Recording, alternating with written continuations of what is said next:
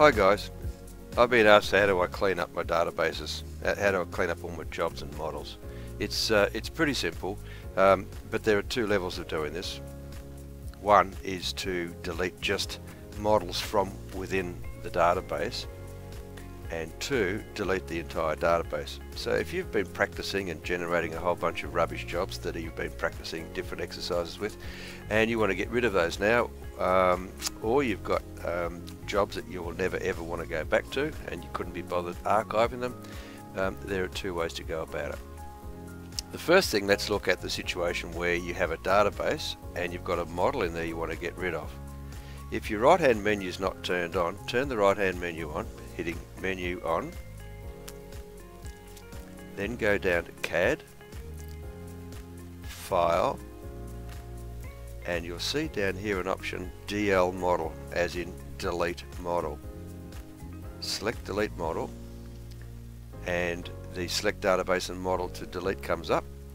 Select the database that you're wanting to delete the model from, find the model that you want to delete and hit OK. Do you really want to do it? Sure we do, and it's gone.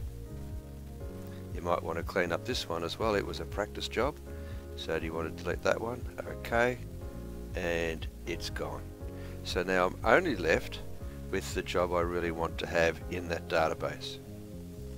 We hit cancel from there. We don't wish to delete anymore. That's cleaned up that database. Now the next thing you want to do, if you want to clean up the entire DAB, there is no way to delete DABs from within the software. You do that from outside the software. So navigate to the folder where all your jobs are stored using Windows Explorer. The usual place will be the user folder, AppliCad Roof Wizard User. Sort the jobs by type, it just helps you find things quicker. And go down here to all the DABs. So there's all the DABs, and depending on the convention you use, they could be by customer name, they could be by company name, could be by street address. But in any case, find the database you want to delete, right click and hit delete, and it's gone. Right click, delete, and it's gone.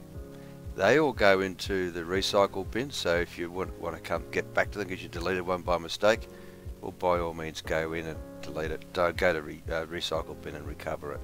But that's how you get rid of the entire database. Be careful doing that, because if you delete the wrong thing, it can often be difficult to get back. Okay, so that sorts that out. So delete model or delete the entire database.